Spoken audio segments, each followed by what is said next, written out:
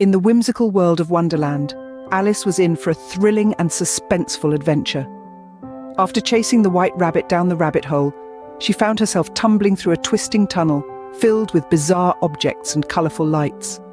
As she descended, the suspense grew with each passing moment. Finally, with a sudden jolt, Alice landed on a pile of soft cushions in a room filled with an array of peculiar doors.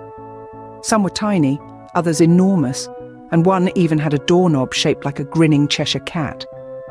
Alice's heart raced with anticipation, and she couldn't resist the urge to explore. She decided to start with the tiny door. As she opened it, she was astonished to find herself shrinking rapidly until she was no bigger than a mouse.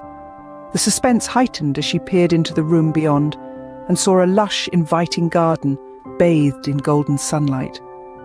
The desire to explore was overwhelming, but she couldn't reach the garden in her miniature state. With determination, Alice returned to the room with the doors and tried the enormous one. As she turned the giant doorknob, she grew taller and taller until she almost touched the ceiling. The suspense reached a fever pitch as she entered the room, filled with oversized furniture, barely able to move without knocking things over. Frustrated, she quickly exited, longing to return to her normal size. Feeling a sense of urgency, Alice moved onto the door with the Cheshire cat-shaped doorknob.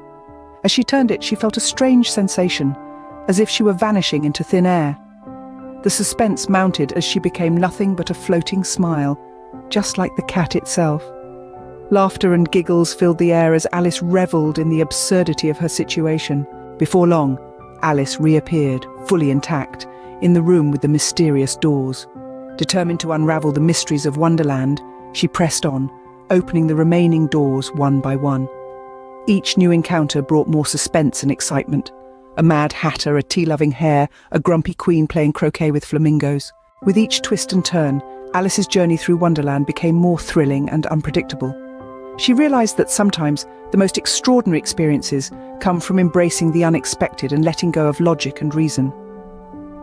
With a sense of exhilaration, she ventured deeper into the fantastical realm, eager to discover what other suspenseful wonders lay ahead.